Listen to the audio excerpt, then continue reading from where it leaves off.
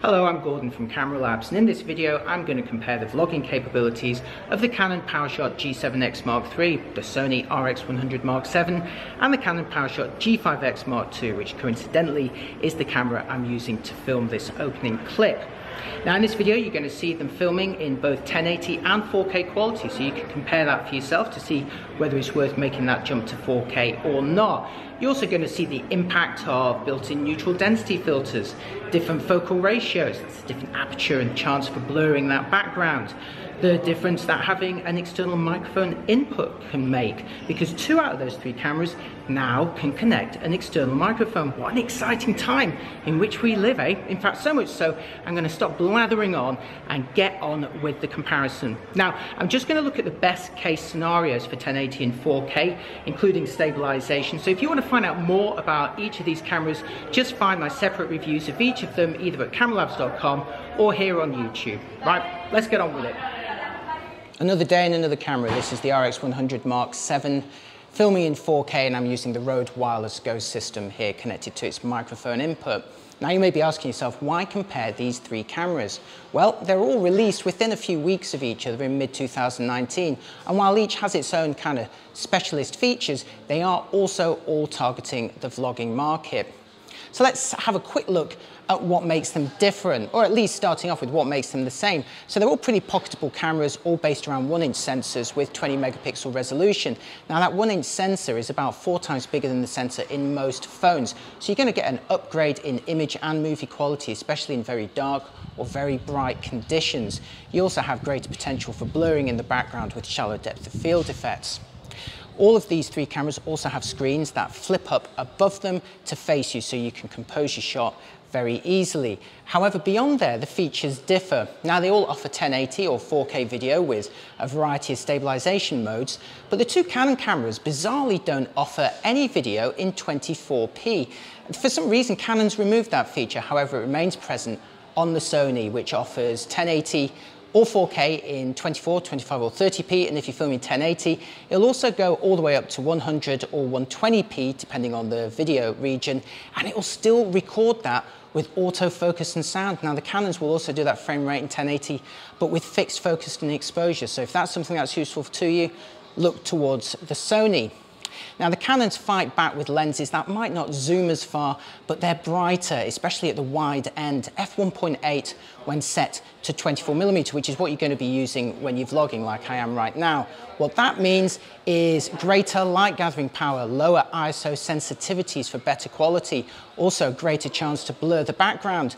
And those 2 Canons also have built-in neutral density filters, which soak up 3 stops of light, allowing you to more easily deploy those nice motion-friendly shutter speeds, even under bright conditions. But before you think that makes them naturally the better choice for vlogging and for video in general, Sony fights back with an even more compelling feature, which is phase detect autofocus. This is the technology that allows its sensor to confidently refocus on the subject wherever it is on the frame. If it comes closer, if it moves further away, if it goes to the edges, wherever it is, it can confidently keep it sharp without any of that distracting hunting going on in the background. Now, if you're keeping generally fairly still or using modest movements, the Canons may be fine for you. But if you are moving around a lot, the Sony system is way better in that regard. And after that, let's look at sound. 2 out of these 3 cameras have got 3.5mm microphone inputs. This is really exciting because that facility has not been available on this kind of camera before. The 2 which have it are the Canon PowerShot G7X Mark III and the Sony RX100 Mark VII, so the cheapest and the most expensive models in this roundup. And that allows them both to deliver an upgrade in sound quality if you connect an external microphone, as I've done now. Anyway, I've rambled on far too much for this segment, so let's get on with the actual comparison. This is a piece-to-camera test with the Canon PowerShot G7X Mark III. I'm filming 4K at 25p, and I'm using the built-in microphones to record the audio. So in this test, what I'm going to do is move towards and away from the camera. Don't get too alarmed. The idea being to see whether my face stays in focus, what happens to the breathing on the lights in the background, and also whether you can hear the auto-focusing motors on the lens, because the previous Mark II version of this camera was famously quite clicky when it was auto-focusing. So I have face detection enabled, servo AF running, so let's give it a go.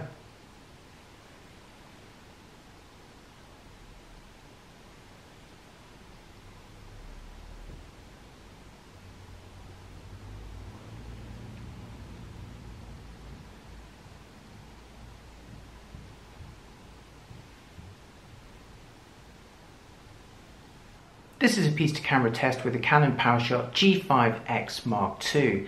I'm filming this in 4K at 25p with the lens zoomed in just a little bit and open to its maximum aperture, which is actually f2.5 for this new lens. On the G7X Mark III at the same focal length, it's actually close to f2.8. Not a massive difference, but a difference nonetheless. So I'm using the built-in microphones here, and the idea of this test is for you to see what happens to the continuous autofocus when I move closer and further away to and from the lens. Keep an eye on me. Am I staying in focus? Keep an eye on the lights in the background, see how much they blur and whether they breathe in and out. And also listen out for the autofocus motors on the lens, because again, I'm using the built-in microphones, so any camera motorized noises will be audible.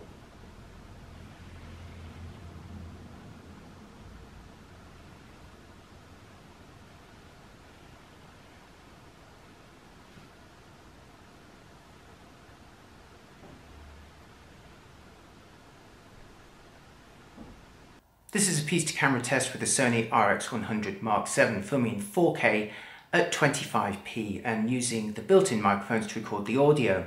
Now I've got the camera zoomed in just a little bit, at which point the aperture has closed to f4, so you're not going to get that much blurring, but this is really a test to see what the camera does and how the lens sounds when I move towards and further away in a quiet environment using the built-in mics. So keep an eye on me and an eye on those background lights.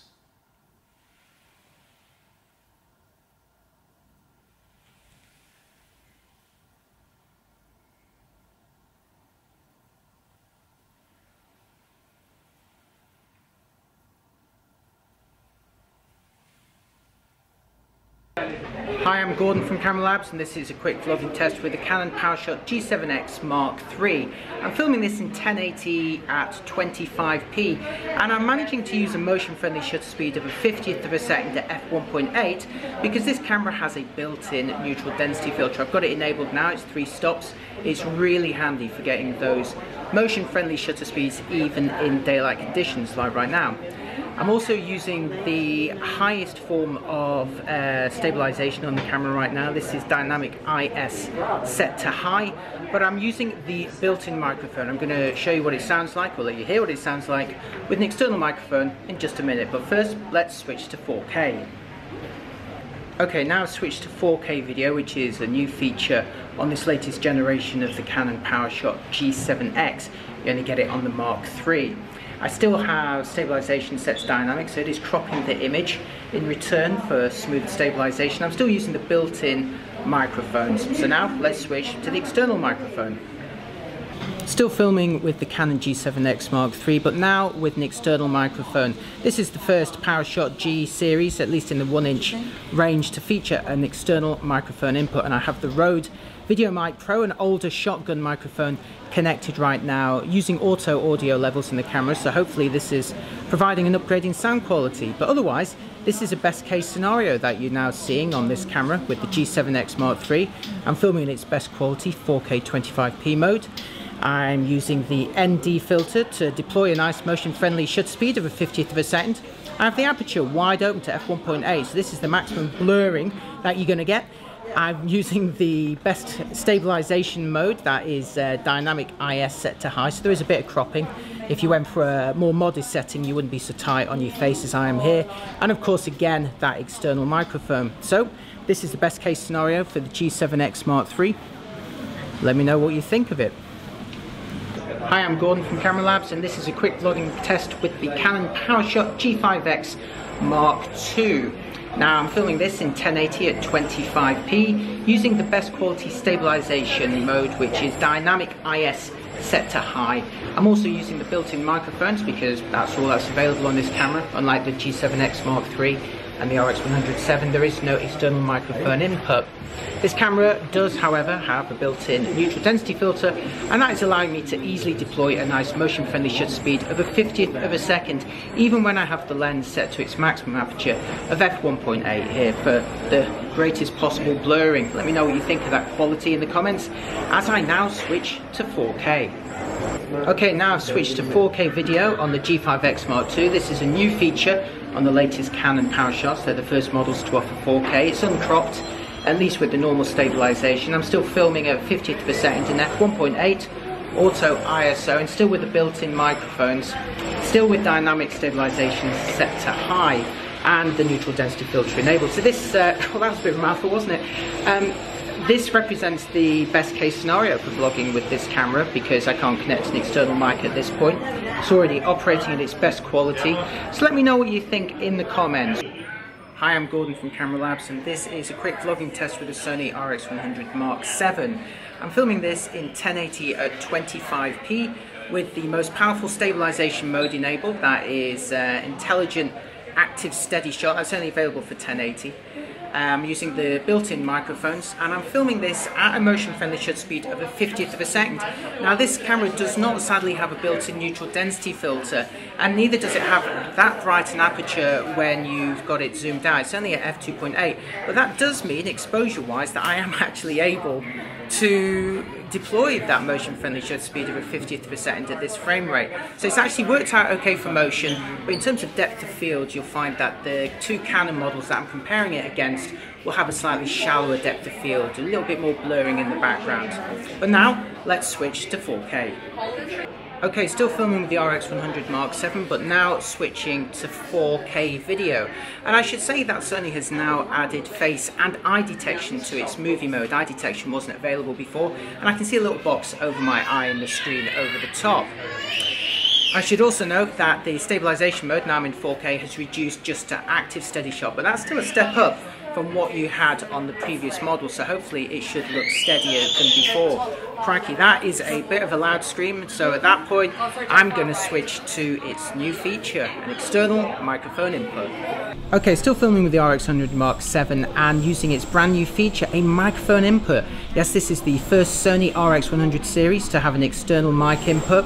We only had to wait until the 7th generation, but we got there in the end. And of course the irony, or perhaps the coincidence, is that it happens only 2 weeks after Canon introduces it on the G7X Mark III. But at least we now have two options with a mic input. So let me go over the settings once more, because this represents the RX100 VII at its best quality in all the settings. This is a best case scenario. So I'm filming in its best quality video mode of 4K, in this case at 25p. I've got the best stabilization on offer in 4K, which is active steady shot. I'm using an external microphone, which is a Rode VideoMic Pro. That is a small shotgun microphone, a fairly old one, but hopefully you should hear an upgrade in sound quality. I'm filming with the lens at its widest, 24mm, and its maximum aperture of f2.8, and because that is a little bit slower than the Canon models optically, it has allowed me to still deploy a motion-friendly shutter speed of a 50th of a second, even though there is sadly no neutral density filter offered on this camera. That's one of the downsides, but the upside is that you do get that much longer optical zoom range. And of course the other thing that you're getting over the Canons here is phase detect autofocus, so it should be more confident of focus on me as I move around the frame or as you go closer or further away. This is an outdoor vlogging test clip with the Canon PowerShot G7X Mark III. It's a very, very bright sunny day today in Brighton. I've got the neutral density filter enabled here, but I still have to film this with the aperture close to f8 and a shutter speed of 100th of a second. So it's not a motion friendly shutter, not too far off, only double what I'd like it to be, but that aperture is closed down, so I'm not going to get any depth of field blurring here, I'm afraid. I'm filming this in 4K at 25p using the strongest stabilization mode. Now this does crop the image a bit, so if you can hold more steadily than I can, then you can go for a milder stabilization mode and get a slightly wider field of view, but otherwise this is what you're getting. Okay, I'm still outside with the G7X Mark III on a very sunny day, same exposure setting, still filming in 4K. I've reduced the stabilization to the standard IS mode, so I'm getting wider coverage, although perhaps not quite as smooth footage as a consequence, but much more exciting than that, I've connected an external microphone. I'm using the Rode Wireless Go. You might see the transmitter here on my collar, and I've got the receiver unit connected to the G7X Mark III's microphone input, because it becomes one of the only cameras around right now of its class which has a microphone input. Now I don't have the wind shield on the microphone at the moment, and I have just moved into a windy area, so I'll stand this way around and hopefully that'll look a bit better. Okay, so G7X Mark III, filming with the Rode Wireless Go. This is an outdoor vlogging test with the Canon G5X Mark II. Now this camera has a built-in neutral density filter, so I have it enabled because it's such a sunny day, but I'm still not quite able to achieve a motion-friendly shutter speed. I'm filming this in 4K at 25p, a 100th of a second. It's only twice as fast as I really want to be, but I've had to close the aperture right down to f8, so that's not ideal for a 1-inch sensor, and it's also obviously completely unsuitable if you want to blur the background. So if you want to do that sort of thing, you've got to film when it gets a bit darker. I'm using the standard stabilization mode here, and because this camera does not have a microphone input, well, you're hearing the sound with the built-in microphones, and it's just got a little bit breezy. Now I'm vlogging with the Sony RX100 Mark VI outdoors in 4K at 25p. It's very, very bright and there's no neutral density filter on this camera, so I am filming this at a motion unfriendly shutter speed of 800th of a second and with the aperture close to f8. So it's not going to be any blurring of the background due to a shallow depth of field, and if you see any birds fly past they might look a little bit choppy. I'm also recording this with the built-in microphones on the camera, but the RX100 VII has one feature that not a lot of other cameras have, and that is the ability to connect an external microphone. So let's do that now. I should mention that I'm using active steady shot. That is the strongest stabilization available in 4K video. Still filming outdoors with the Sony RX100 Mark VII. I've reduced the stabilization mode to standard here, but the more important thing that I've changed is I've connected an external microphone. Now I know I was wearing it in the last clip, but I actually have it connected this time. It's the Rode Wireless Go, which I have connected to my collar here. This is a wireless microphone system, so I have the transmitter connected to my collar and the receiver connected to the 3.5mm microphone input on the RX100. So even though the neutral density filter does unfortunately not make the RX100 VII perfectly ideal for vlogging, it does have so many other features in its favor. You've got the 4K video with confident phase detect autofocus, really good face and eye detection.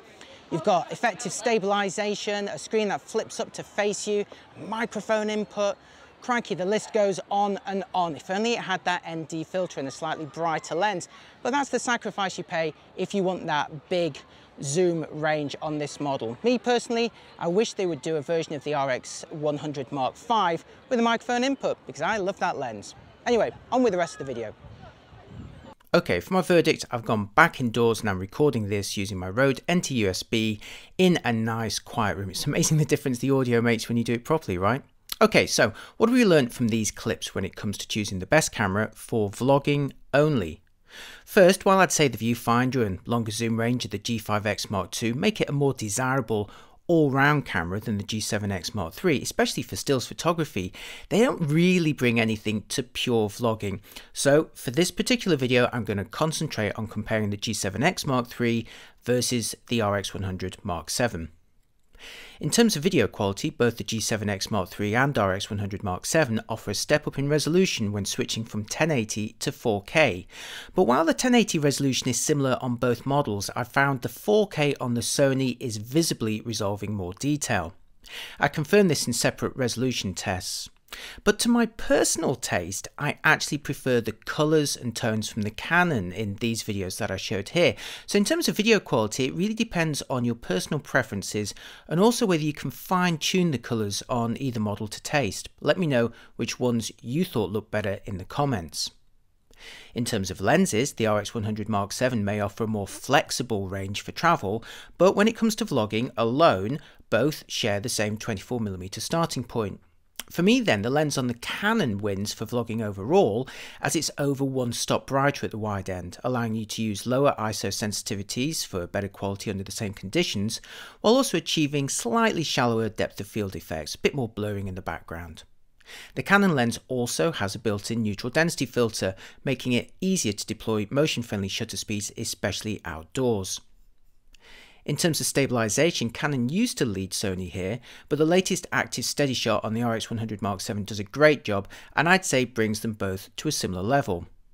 In terms of autofocus though, the Sony is a clear winner with its phase detect system easily keeping faces, eyes or anything else you want pin sharp wherever it moves across the frame, whereas the Canon lacks confidence in comparison, taking much longer to initially lock on to me or indeed any other subject and not always keeping up with changes in distance.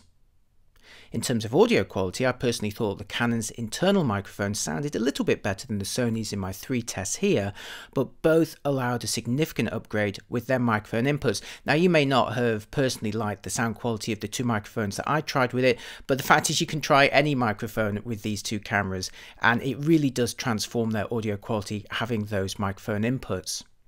In terms of other features, Canon's G7X Mark III is the only one to offer live streaming direct to YouTube over its Wi-Fi, and while I got it to work in my tests, I found that my own internet connections just weren't fast enough to support it reliably for more than a minute or 2, so your mileage may vary. My internet connection at home only has a 5 megabit upload, so you're really going to want more than that to do it reliably. Both cameras can also keep vertical video upright for use on phones, although when I used the supplied apps from Canon and Sony to copy the videos to my Galaxy S7 phone, the Sony XAVCS files wouldn't play their audio, they were silent. Now, this is a compatibility issue with Android phones and meant I had to actually convert the Sony videos on my computer first and then copy them back onto the phone, which is not particularly convenient in a mobile workflow environment, is it? But it just wasn't a problem with the Canon videos. I copied them across and they played absolutely fine on my phone. In terms of more advanced video features though, the Sony wins with log profiles for grading, support for 24p frame rates that's strangely absent on the Canon, and way better slow motion with sound and autofocus when filming at 1080 120p, as well as offering the HFR high frame rate modes up to 1000 frames per second. In terms of price, the Canon G7X Mark III comes in comfortably cheaper, just $750 compared to $1,200 for the RX100 Mark VII, and that alone could decide it for you. The Sony is a better featured overall camera, especially for photography, but it is a lot more expensive. Ultimately, there's still no perfect vlogging camera as far as I'm concerned, but we are at least getting closer, especially with the addition of microphone inputs. Now, if Canon added phase detect autofocus to the G7X Mark III, or if Sony added a microphone input to the RX100 Mark VII, then this conversation might now be over. Now, if you like the G7X Mark III but don't need 4K live streaming or the microphone input, you should look for deals on the earlier Mark II. And if you like Sony's quality and particularly its autofocus, but you don't need the long zoom or microphone input of the Mark VII, then check out the Mark VIA. I've got links to all of them below. Right, that's it for this video. I hope you found this video useful. Again, let me know what you think in the comments. Please like and subscribe if you found any of this useful. And also check out my full reviews of each of these cameras at cameralabs.com. I also have videos about them all on YouTube. Right, that's it for this one from the streets of Brighton. I'll stop bothering the tourists and the locals and the shopkeepers and bid you farewell. I'll see you next time. Bye-bye.